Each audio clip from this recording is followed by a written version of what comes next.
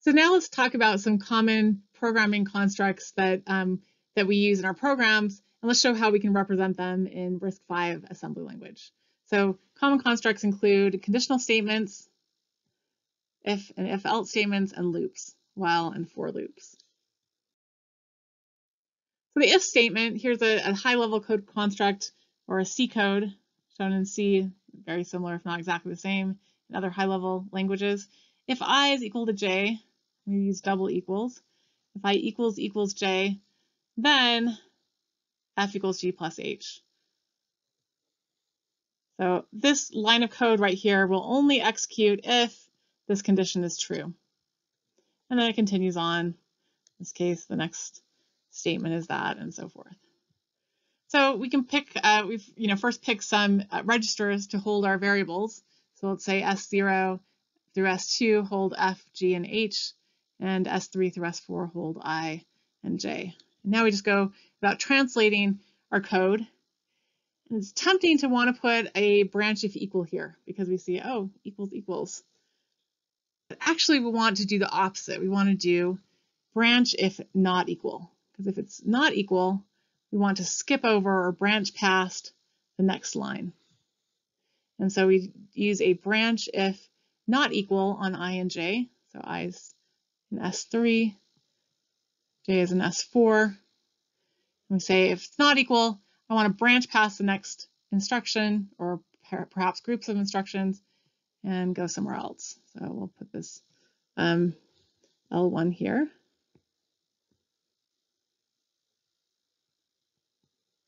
And if they are equal, that branch won't be taken, and we can just execute the next line of code, which will be f equals g plus h, or add f is in S0, g plus h. Okay, and then if that will, even if it executes that, it continues doing the next line of code. And so that line of code is f equals f minus I, or subtract f is in S0 equals f minus I, which is in S3. And here, nicely written. So again, this is kind of odd and unexpected, but the high-level code does, or the assembly code does the opposite of what the high-level code does. This is checking equality in the high-level code, and in the assembly code, we're checking inequality or not equal. Now let's suppose we change this code so that it said if I equals j, do that, else. So we have an else statement here. So we only perform that if this isn't true. We had else, then this. So how would we change this? Well, this part looks good, right? So branch not equal will still go here. We want that to happen, right? If it's not equal, we want the else statement or statements to be performed. But what about this? If we leave this as is, it'll just fall through and then do the statement that's in the else block as well. And so we have to actually jump past that else block of code. Right here now we're doing a slightly different code. We're doing an if-else statement. And we'll jump past that else statement, or could be statements. We're gonna, after we do the if block of code, jump past the else block. And here this is shown written more nicely. And so the only difference is this jumping past this code. So now we don't want to execute it after it falls out of the if block. We want to jump past it. And here's more code down here.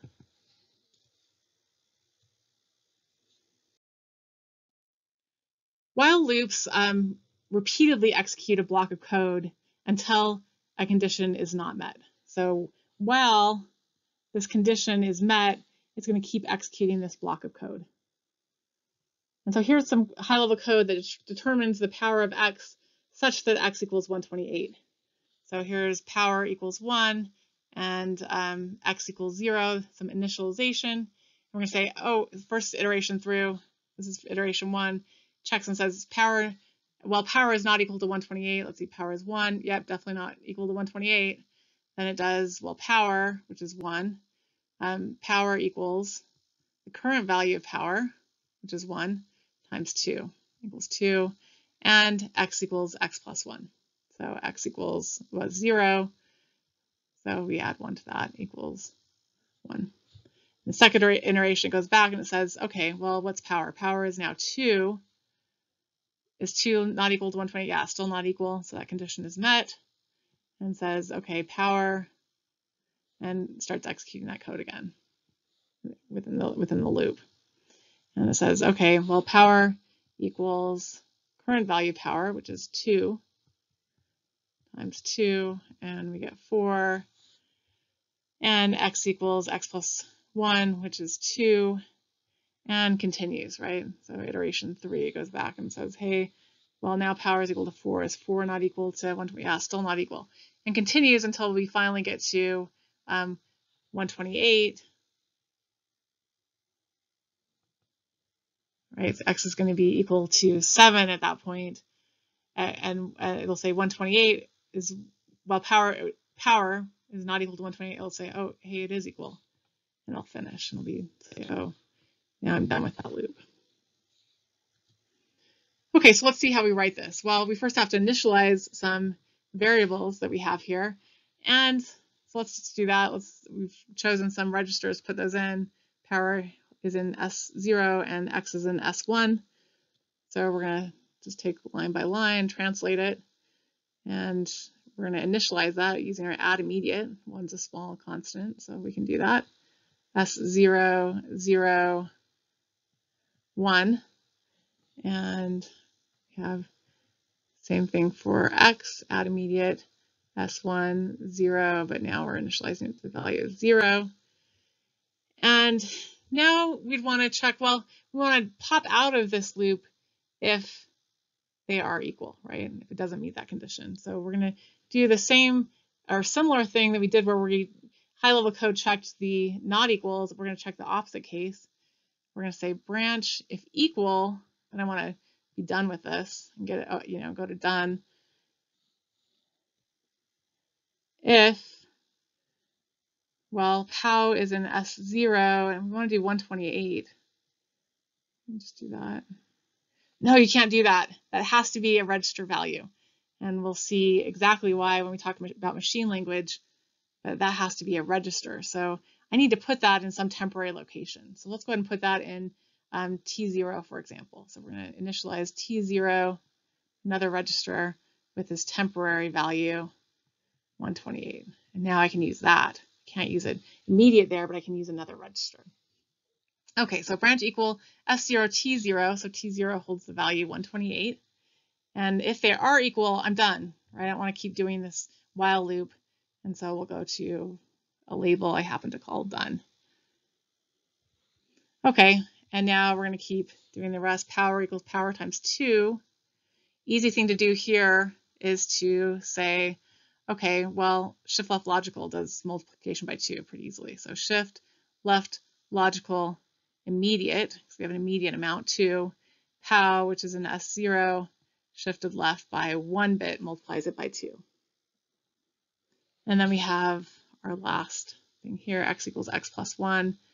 So add immediate, x equals x plus 1. And now we want to repeat this. So now we're going to jump back. We have to have somewhere to jump back to. Let's just put a label here. Jump. And I want to check that condition again. Jump to label L1. And so we translate this code line by line, and we kind of fix things as we go, right? We wanted to put 128, but then realized, oh, can't do that. I can only compare registers, values in registers. And we, as we went, we realized, oh, hey, we need a label up here because I need to jump back to that to repeat that loop. So we added that label L1 as we needed it. And here it is written more nicely, and the label names used in this code are while, so this jumps back to the while label to repeat that loop. and done with this thing here.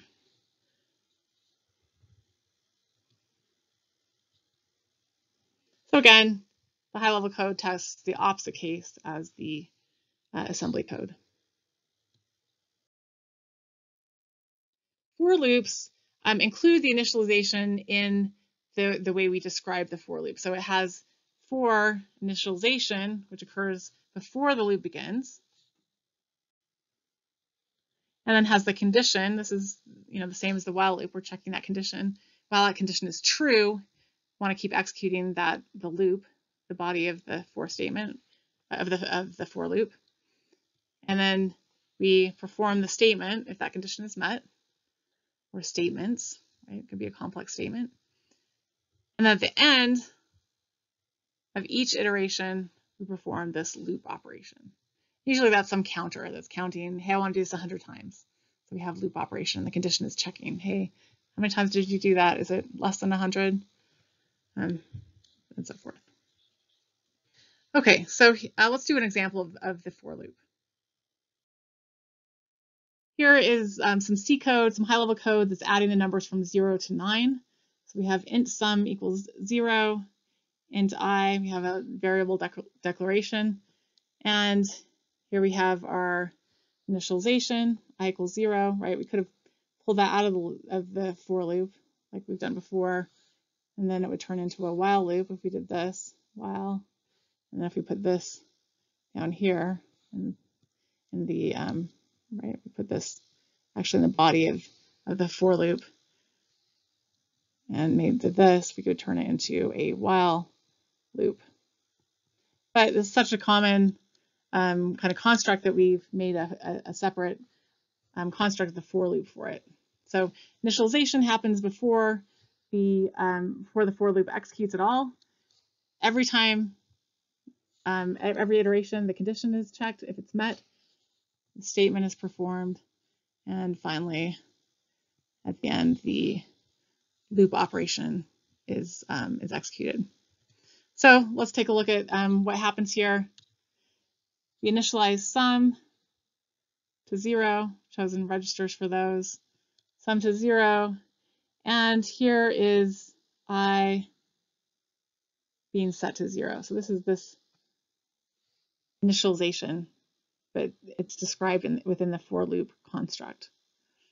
And like we did with the while loop, we create this temporary value, or put a temporary value in a register T0 and a temporary register T0 so we can compare with it in our branch operation. And now we're going to check the condition. If it's met, then we're going to perform the operation. So again, our high-level code checked for inequality, I not equal to 10, and now we're going to check for equality. Once it is equal to 10, once I is equal to 10, that value in the temporary register T0, then want to be done, jump out of that, or branch out of that for loop.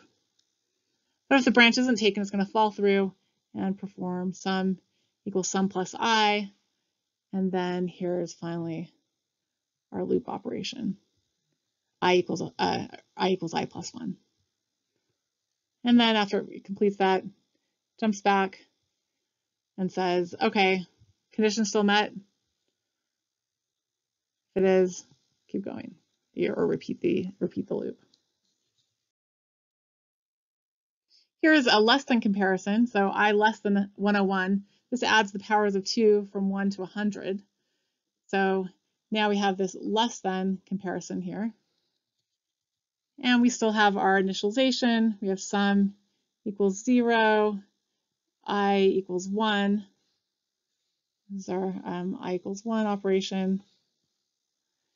And we still initialize our temporary with the constant value that we need for comparison. And now we look at our condition. The condition in the high-level code is less than. The opposite of that is greater than or equal. So BGE is branch if greater than or equal to. We're going to say, hey, is I greater than or equal to 101? If it is, I'm done.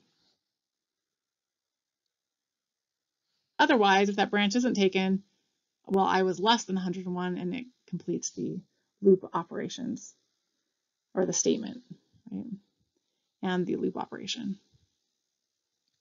And so we have sum equals sum plus I, and then in this case we're multiplying I equals I times 2, and so shift left logical immediate by 1 multiplies I by 2. So I equals I shifted left logical by 1 bit is the same as multiplication by 2. And then jump back, check the condition, and repeat if the condition is met.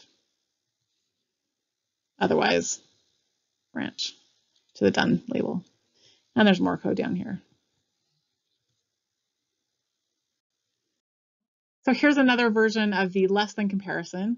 So we still have our I less than 101 here.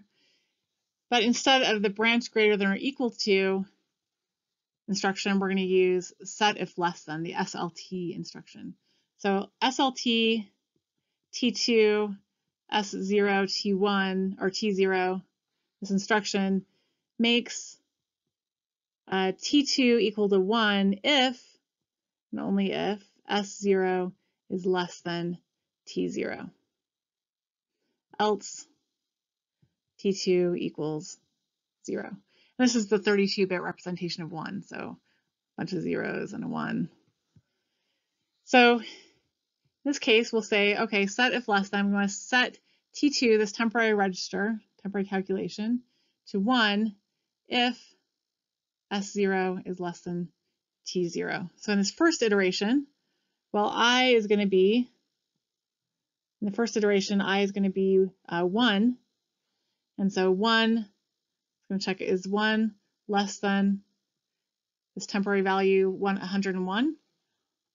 Yeah, it is. And so T2 is going to get set to 1 because 1 is, in fact, less than 101. And so this says, hey, if T2 is equal to 0, then I want to get out of this loop. But in this case, well, T2 is equal to 1 because I was less than 101. And so branch equal 1, 0, it's not going to take the branch because they're not equal. It's going to continue through to through the loop body. And then finally, as it gets larger, right, when I is not equal to 101, it's not less than 101, excuse me. So when I is 128, I'm going to check, is that less than 101? We'll only set T2 if it is less than, but it's not. And so T2 will become 0. And I'll say branch equal to 0. Yep, done.